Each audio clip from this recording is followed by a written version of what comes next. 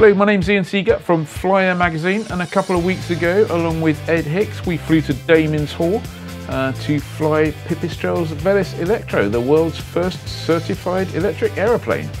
You don't need to really think of it as being something massively different from flying an SEP aircraft. The main difference is learning that it's about energy management, both in terms of physical battery life and knowing that your takeoff is going to use 3% state of charge. As far as the first flight, that's pretty much all we would cover.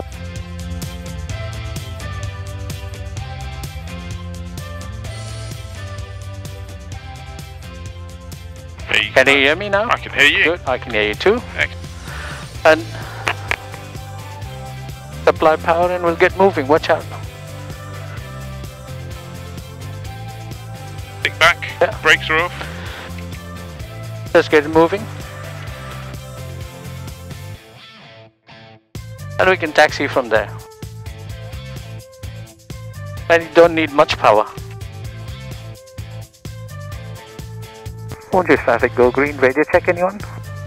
My harness is secure, yours is secure. Yeah, done. Brakes off.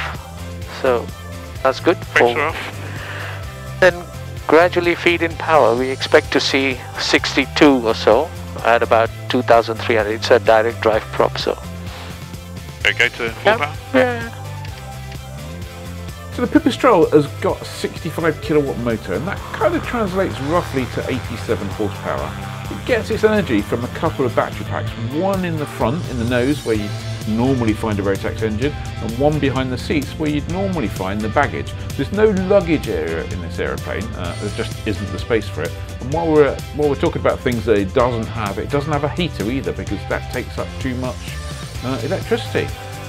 Bring the power back. Yeah, just a little bit. That's good. In the green.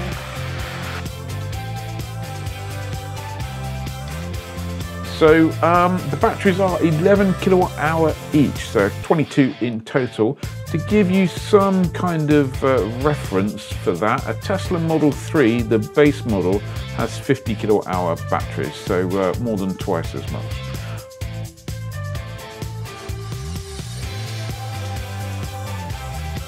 And just wait, just wait, just wait, just wait. Don't pull back too much. The batteries provide DC current, so the electrical power goes through the power controller stroke inverter, which also sits up front with one of the batteries, and that converts it to AC power. And then the power lever inside the cockpit, what we'd call the throttle, changes the frequency of the AC power, which effectively drives the speed of the motor. So you can make a smaller circuit. Yeah.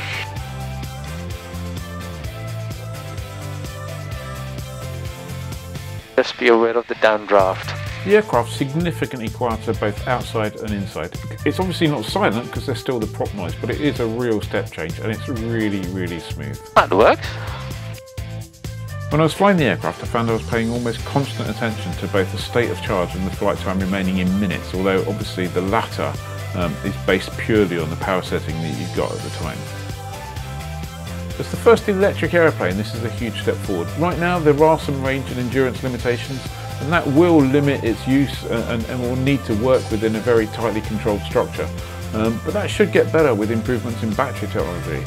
You can read the full article online on Flyer magazine. The link will be in the description. That's completely free, at least at the moment, so you can just go there, read the whole thing and let us know.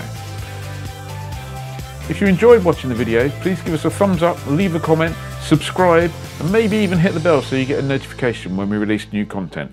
Thanks very much for watching. Fly safe.